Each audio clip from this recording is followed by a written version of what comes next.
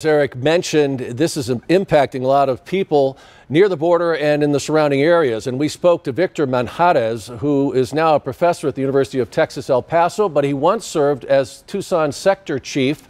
We asked him about what border agents are going through right now as they're being redirected to deal with the onslaught of migrants coming into the port of entry.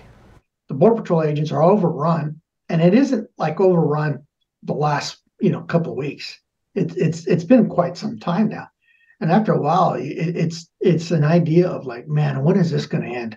When is this going to stop? The general feeling with Border Patrol agents is no one cares.